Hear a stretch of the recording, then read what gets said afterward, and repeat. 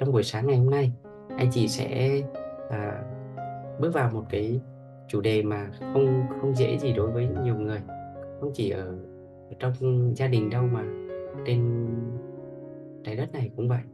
Anh chị sẽ đối diện với nó và có nhiều người đã không vượt qua được nó.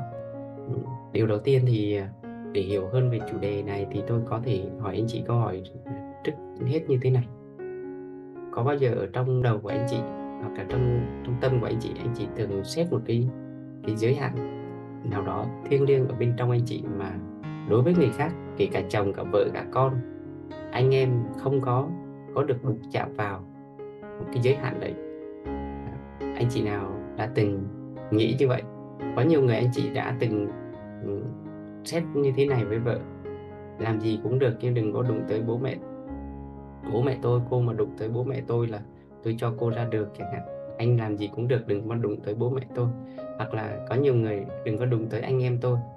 Có nhiều người thì lại là xét một cái điều gì đó. Anh chị có hay không nha? Thì comment giúp tôi có hoặc không nha. Anh chị nào đã từng xét một cái điều gì đó? Thậm chí thì có nhiều người không chỉ bố mẹ anh em mà có nhiều người thì lại xét tới là làm gì cũng được nhưng đụng tới cái niềm tin tôn giáo của tôi chẳng hạn với người khác.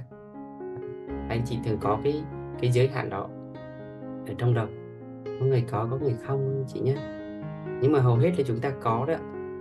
Và cái sự anh chị sẽ phát hiện ra một điều thú vị là không chỉ riêng cái việc đó chúng ta xét ở trong đầu đâu, mà đôi khi cái việc mà anh chị xét đó là do ảnh hưởng của một người nào đó trong gia đình của anh chị đã xét nó.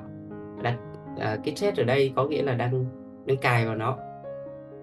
Thì anh chị cho tôi biết là cái việc mà anh chị đang cài đặt cái điều này nó lại liên quan tới người nào trong gia đình của anh chị không? Tôi lấy ví dụ, ba của mình bảo là cái đó không được, đây là điều không được đụng chạm vào bố mẹ của tôi, không được đụng chạm vào anh em của tôi. Kiểu như vậy. Anh chị thấy anh chị có giống ai trong gia đình ấy? Không giống ai. Có người có thấy giống. Anh chị có thể thấy giống hoặc là không thấy giống, nhưng mà cái điều này sự thật là nó đã chảy từ ngôi nhà trước tới anh chị. Nếu mà anh chị đang ở ngôi nhà số 3 thì nó đã từng chảy ở ngôi nhà số 2 rồi, được không nào? Và nếu mà nó không chảy ở ngôi nhà số 2 á, nó cũng đã tồn tại vào ở ngôi nhà số 1 trước khi anh chị lập cái ngôi nhà số 3. Nên đây cũng là một cái điều mà đôi khi anh chị không xử lý nó trôi chảy thì nó sẽ làm cho anh chị cái mối quan hệ của anh chị nó lập tức vụn vỡ, bởi vì cái điều này anh chị không có thể giải quyết được, không được thông qua cái giới hạn này. Rồi, và khi mà anh chị đặt cái giới hạn này xong á, và có những người họ có thể làm với anh chị bị tổn thương bởi cái giới hạn này, anh chị có thể cho tôi biết là ai đó đã từng làm tổn thương anh chị cái điều này, ai nào? Cái giới hạn đó của anh chị là gì và họ đã tổn thương gì với anh chị nào? Nếu anh chị nhớ về cách đây 2 tuần ấy, thì có một người chị của chúng ta hỏi về tôn giáo. Có những người chị thì hỏi về bố mẹ. Có nhiều người nói là bố mẹ không biết dạy cô này, rồi có người thì bảo rất nhiều thứ, phải không nào? Bây giờ sẽ hỏi rất kỹ những anh chị mà đang comment về việc là khi anh chị đặt ra hoặc là không đặt ra, nhưng mà lúc mà anh chị bị người ta chạm vào cái sự giới hạn này, anh chị cảm thấy tổn thương và thiếu tôn trọng, phải không ạ? Có phải điều là chúng ta đang cảm thấy là như vậy không? Cảm thấy thiếu tôn trọng và cảm thấy tổn thương nữa.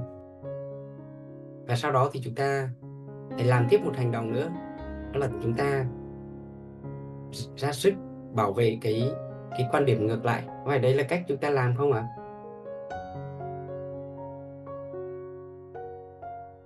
Có thật chúng ta bảo vệ cách nhiều bằng cách là có người mạnh thì cãi lại, đúng không nào? Xung khắc trở lại, đánh lại, thậm chí là gì ạ? Là tổn thương nhau trở lại. Có nhiều người thì lại có thể không có chống đỡ được thì cảm thấy tổn thương, bất lực. Có nhiều người còn làm cho cái mối quan hệ đấy đổ vỡ luôn, vì cái cách này chúng ta xử lý theo cái dòng chảy này. trong khi đó có một số số khác anh chị thì lại im lặng, cảm thấy tổn thương. Và tại sao chúng ta lại xử lý theo cái mạch chảy này á, là bởi vì khi chúng ta đối diện với tình huống vừa rồi thì như tôi đã nói ở trên đây, anh chị đang kết luận đó là chúng ta bị xem thường, chúng ta không được tôn trọng, đúng không nào? Anh chị luôn đang kết luận như vậy khi mà anh chị đối diện với nó chứ gì nữa. Và nhiều người đã xuống tay xuống chân với vợ với mình bởi cái điều tương tự. Tức là ví dụ ngay cả con của mình cũng vậy, nó vô tình nó nói hỗn cái gì cái lập tức anh chị có thể đã động tay động chân rồi, bởi đơn giản là anh chị thấy là điều này là thiếu tôn trọng, điều này là khinh thường, điều này là không được phép, kiểu như vậy. Và hầu hết chúng ta sẽ xử lý theo cái cách mà mạch chảy đó, cái dòng sắp xếp đó. Thì hôm nay chúng ta sẽ hiểu về bản chất của nó. Cái điều này tùy vào từng cái sự kiện khác nhau, anh chị đang nằm ở cái lỗ thủng nào. Thì ngày hôm nay thì chúng ta sẽ không có thời gian nói về lỗ thủng đâu nhé. Anh chị sẽ nói về cách chúng ta xử lý với tình huống vừa rồi, bởi vì nó thường xuyên xảy ra, hoặc ít nhất là xảy ra một vài lần trong cuộc đời của anh chị. Anh chị hãy nhớ thật kỹ mà xem, ngay cả bây giờ vợ chồng của anh chị hòa hợp rồi thì đã có một vài lần như vậy, có phải không nào? Chứ không phải là nó đã không từng xảy ra. Mà điều này cũng không có nghĩa là sau khi hòa hợp rồi nó lại không xảy ra nữa. Nhưng mà nếu chúng ta không có cái năng lực để mà chúng ta xử lý cái tình huống này, nó không xảy ra với chồng với vợ thì nó sẽ xảy ra với con cái của anh chị, hoặc xảy ra với một ai đó. Tức là có một ai đó trong cuộc đời này sẽ xuất hiện và chạm vào cái giới hạn thiêng liêng ở trong anh chị. Có thể nó là thiêng liêng, nhưng mà giới hạn đó, giới hạn mà anh chị được gọi là ngưỡng tôn trọng của anh chị, hoặc đơn giản là một cái điều gì đó ở bên trong anh chị đang cài đặt mà anh chị không biết. Thì tương tự như vậy, thì nhiều người cũng sẽ cảm thấy tổn thương trầm trọng nếu như họ không có sức phản kháng, họ trở nên cam chịu, họ trở nên âm thầm và căm ghét cái người kia hơn, đúng không nào? Nhưng mà có những người phản kháng trở lại thì có thể tranh cãi, tranh luận nhiều hơn, và cái việc này gần như không có điểm dừng, không dứt được, có phải không ạ? Và cái quá trình mà không dứt được thì cái mối quan hệ trở nên chiến tranh với nhau dai dẳng từ bên trong, mà giữa hai người không có cái sự giải phóng nào cả. Người kia chờ người này một chút và người này chờ người kia một chút. Và như vậy thì anh chị sẽ thấy rằng điều đầu tiên, cái việc mà chúng ta cần phải nhận diện ngay lập tức là điều đầu tiên chúng ta cần phải, khi mà chúng ta đối diện với điều đó, với lời lẽ đó, với cái ngôn từ đấy, cũng như là với cái cách hành xử đấy với anh chị, được không nào? Thì điều đầu tiên anh chị cần phải làm đó là gì nào? Anh chị cần phải biết rằng là thứ nhất, anh chị coi thử cái giới hạn mà anh chị đặt ra trong mình để người ta không được phép phạm vào là cái đó nó đang thuộc ngôi nhà thứ mấy.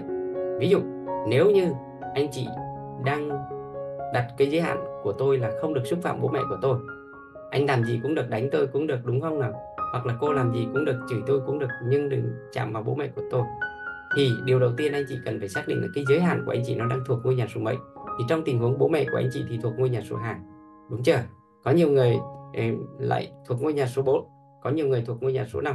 Ví dụ như đừng chạm vào cái đứng tối cao thiêng liêng trong diện mà tín ngưỡng tôn giáo của tôi chẳng hạn, kiểu như vậy. Thì điều đầu tiên anh chị cần phải xem là cái giới hạn của anh chị nó thuộc ngôi nhà số mấy, anh chị nhé.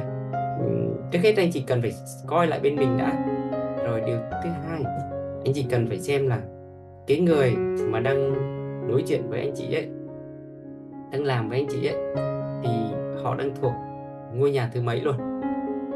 Ví dụ nếu như anh chị đặt giới hạn thiêng liêng ở với bố mẹ của mình là không được chạm vào, không được xúc phạm bố mẹ của mình, thì đang ở ngôi nhà số 2. Mà còn cái người mà tác động vào nó, xúc phạm vào nó thì lại là ở ngôi nhà số 3, đúng không nào?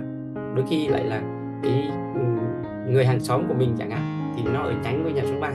Nhưng mà đôi khi lại chính cái người vợ, người chồng của mình lại đứng ngay góc ngôi nhà số 3 luôn, có phải không nào?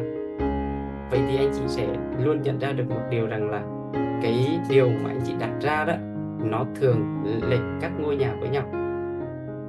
Chị có phát hiện ra điều này không? nó không khớp một ngôi nhà với nhau. Và nếu như anh chị phát hiện ra một cái điều nữa thì anh chị sẽ nhận ra được một thứ là khi mà anh chị đang làm cái sự quan sát này, trước khi anh chị tập trung vào lời nói của người ta, đúng không nào? Ví dụ như anh chị bị chồng liên tục mắng xối xả này kia, đúng không nào? Anh chị bắt đầu quán lại cái tâm của anh chị trong cái lời nói của chồng là chồng của tôi đang ở cái ngôi nhà 3, đúng nào?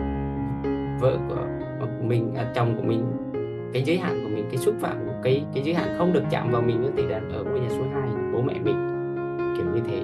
Và tương tự như vậy, anh chị đôi khi cũng đặt ra năng lượng là ở trong tôi không được chạm vào cái điều niềm tin ở trong tôi, với một cái gì đấy, đôi khi nó nằm ở ngôi nhà số 1, được không ạ? Còn cái người mà tác động anh chị lại là góc ngôi nhà 3 hay là nhánh ngôi nhà 3. Bắt đầu anh chị, khi mà anh chị sắp xếp cái thứ tự tác động này thì anh chị phát hiện ra một cái chi tiết là bình thường là cái người mà đang không có gì ạ, không có đồng bộ hai cái điểm này, là không đồng bộ ngôi nhà với nhau hay không đồng bộ với ngôi nhà với nhau, thì lập tức anh chị phát hiện ra một cái điều thú vị là thực ra là nó không liên quan đến nhau về mặt năng lượng ngôi nhà. Anh chị có phát hiện ra chi tiết này không? Vì chúng ta đã hiểu về 5 ngôi nhà thì chúng ta có quyền độc lập, và năng lực của mỗi ngôi nhà là tách biệt nhau mà. Nó hoàn toàn không có gì ạ, không có liên quan tới các ngôi nhà. Cái mà liên quan tới các ngôi nhà là bởi vì chúng ta đã đồng hóa cái sự thiếu mất đi cái sự độc lập của từng ngôi nhà. Và khi chúng ta thiếu mất cái sự độc lập của từng ngôi nhà nên chúng ta cứ ngỡ rằng người ta đang gần như phá vỡ cái ngôi nhà của chúng ta, có phải không nào? Nhưng thực ra là chúng ta đã không tách được năng lượng của các ngôi nhà với nhau, nên chúng ta mới bị cái điều này nó tác động liên tục. Và vì nó bị không tách được năng lượng các ngôi nhà của nhau, nên khi mà chúng ta bắt đầu đối diện với cái tình huống thách thức và khó khăn và xúc phạm này của người ta, bắt đầu chúng ta mới trở nên ra một cái kết luận là người này không tôn trọng mình, người này khinh thường mình, người này không coi mình ra gì cả.